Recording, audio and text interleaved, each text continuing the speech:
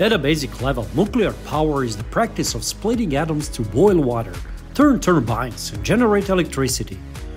During fission, a neutron bombards a uranium atom, releasing more neutrons and triggering a chain reaction. Atoms are constructed like a small solar system. At the center of the atom is the nucleus, moving around electrons.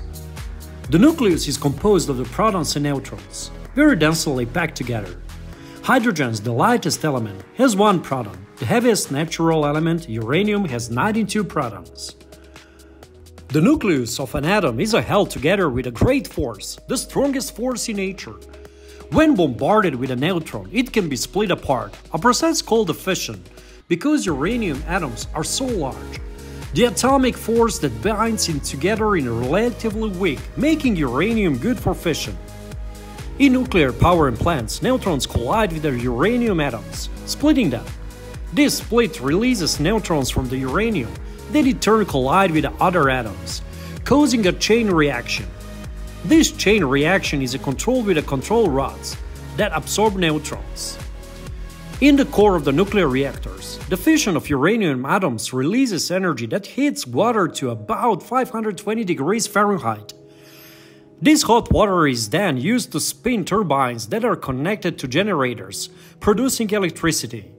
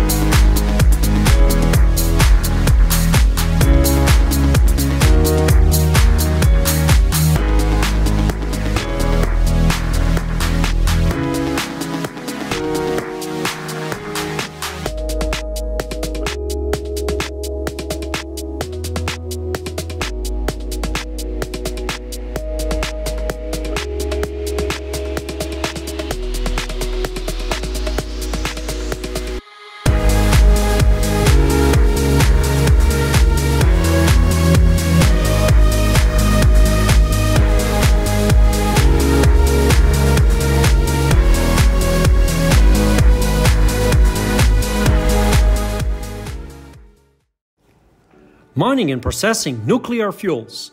Uranium is one of the least plentiful minerals, making up only 2 parts per million in the Earth's crust.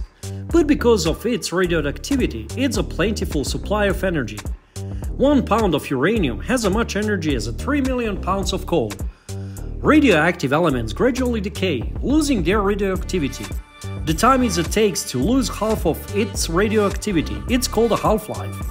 U-238, the most common form of uranium, has a half-life of 4.5 billion years. Uranium is found in a number of geological formations, as well as seawater. To be mined as a fuel, however, it must be sufficiently concentrated, making up at least 100 parts per million of the rock. The mining process is similar to coal mining, with both open pit and underground mines. It produces similar environmental impacts, with the added hazard that uranium mine tailing and radioactive. Groundwater can be polluted not only from the heavy metals presented in the mine waste, but also from the traces of radioactive uranium still left in the waste. Half of the people employed by the uranium mining industry work on cleaning up the mines after use. The Department of Energy of the United States has proven uranium reserves of the less to 300 million pounds, primarily in New Mexico, Texas, and Wyoming. U.S. power plants are using over 40 million pounds of uranium fuel each year. Much more uranium is likely to be available beyond our proven reserves.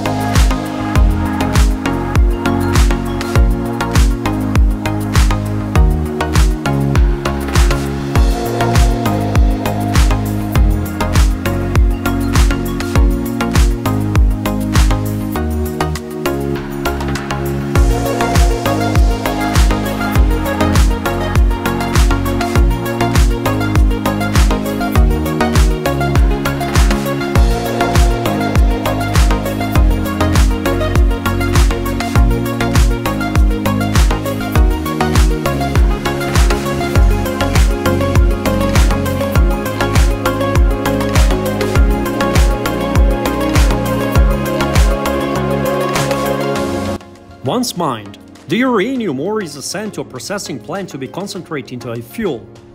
There are 16 processing plants in the US, but currently only 8 are active.